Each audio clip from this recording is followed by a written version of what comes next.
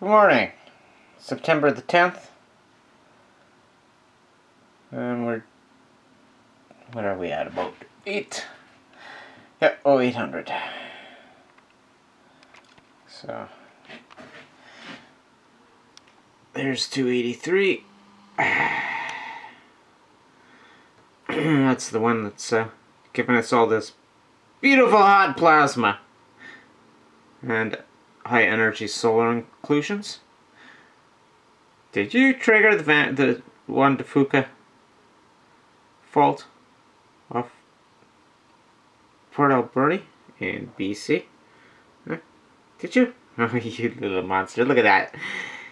You got like a little doggy face. See? Look at that.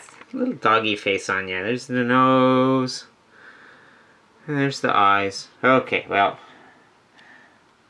Enough of that. I know, you're just doing your thing. And if you didn't, son, we're not quite in this one stream, but soon will be.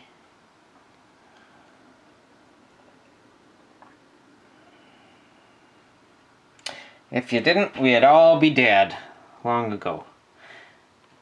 Without your mother's milk there, heavenly host. Which you're not mother, you're actually like big sister. We would have no comforter. We would have no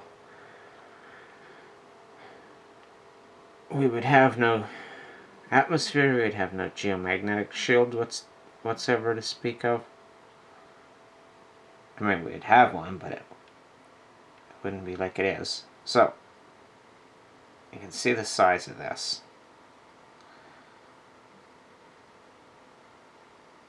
Look at that. Damn near half the length of my finger. Well, my finger arm. That's a finger arm. Now, okay, the winding has not quite gone to the dangerous level, but it's well on its way, and you can see it's big. It's a lot bigger. Now, does that mean that's the bulk of it that's already come up to the surface? Well, you can see all the blue around there, the north, which is kind of like a corona hole. Well, and at the bottom, 1287 is starting to leak too, eh? Okay, well.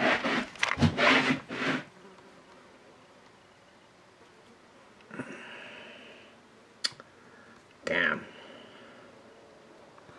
Let's see what space weather has to say this morning.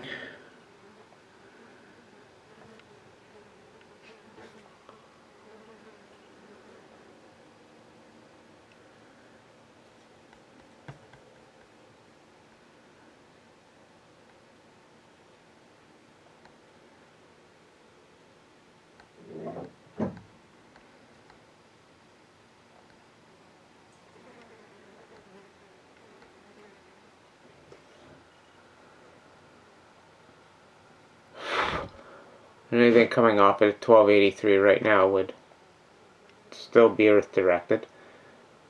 By the end of the day it would be Earth glancing, but you never know, because things change direction a lot when you got a lot of activity happening between us and the sun.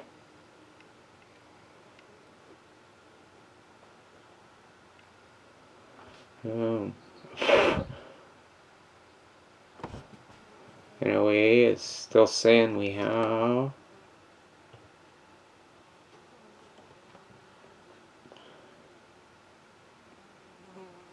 plenty of trouble on the horizon.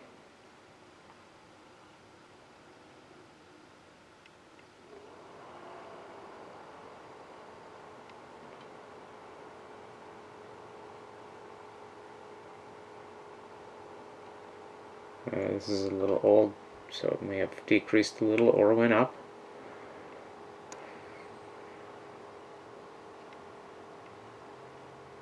It looks like it's increasing. Okie doke.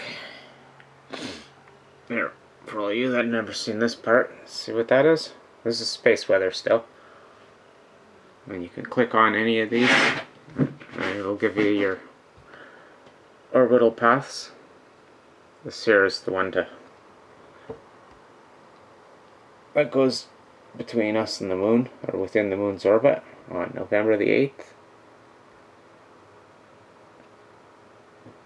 8.8 lunar distances. Could be big trouble. Who knows what it's bringing with it. Out of comet fragments Elenin. I don't know why you guys believe the fucking shit that some morons are putting out. They get paid to do that, you know, just to keep you fucking confused and to make a whole joke out of everything. Everything that's not owned by some fat, bald-headed prick from the Zionasiast Hollywood Consortium. Okay, let's have a quick look.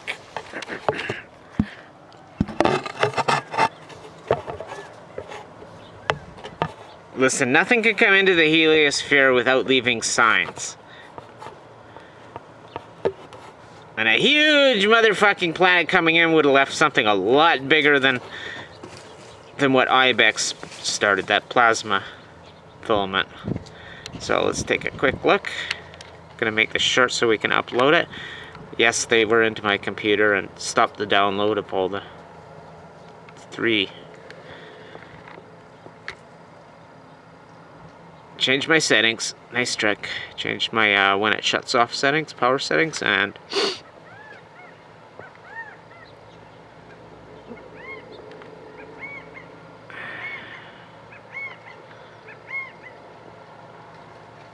or something did. So, anyhow.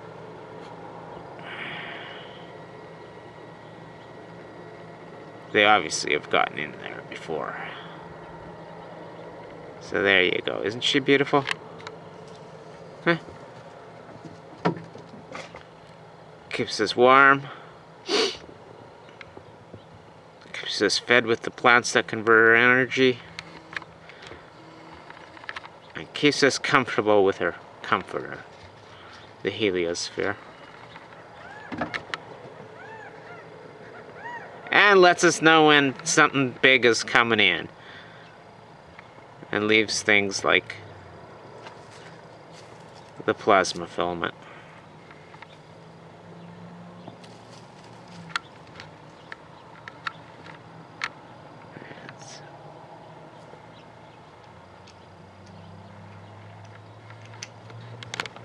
Oh, there you go. We don't want to make this too long or it'll never upload.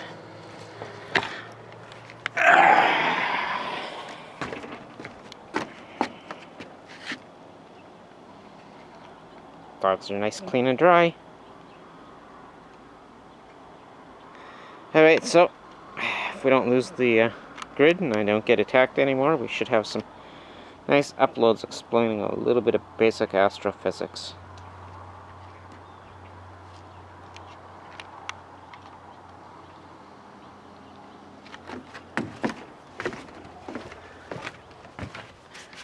Which I suppose, had any of you listened to it before, you wouldn't have gotten lied to by these buffoons that want to ruin our hobby.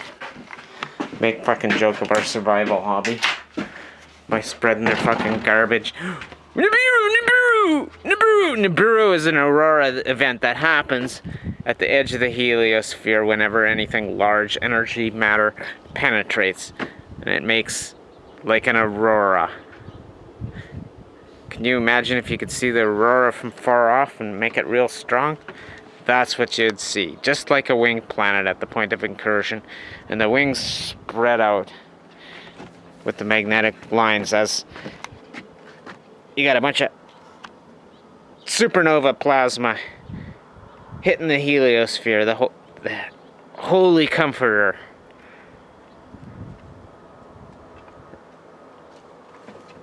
And then it goes out, it branches out according to the magnetic field. So take my head. There you go. See? There. Nibiru. Right? Okay, here's the wings. Okay? Flowing out with the wind and the breeze. See how that goes? Okay, same thing. Now, don't be so fucking stupid. If you want a hobby worrying about unreal things that are survival concern, then I suggest you take a look and see what the... Hey! Get back here! I suggest you take a look at what the global Zionists are doing to your governments and your tax money. And all the lands your corporate governments are supposed to hold in trust for you. Right? Okay? That's all fake stuff. That's real. But the causes are fake. They're a bunch of buffoons with cheap gain and subjugation insanity. They're woo. Okay? That's where you can place your fantasies. Don't place them next to science that people have gone to a lot of work, effort, and dedication of their lives and thoughts to try and understand, so we might do the Star Trek thing. That means surviving it and getting out there and doing something to repay the universe for all the life we've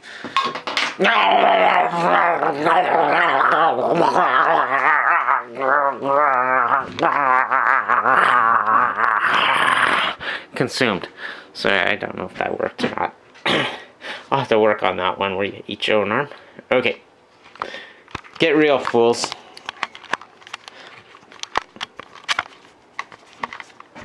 It's great you want to learn science, but if all you're doing is trying to entertain yourself with fear, that's what science fiction was for, okay?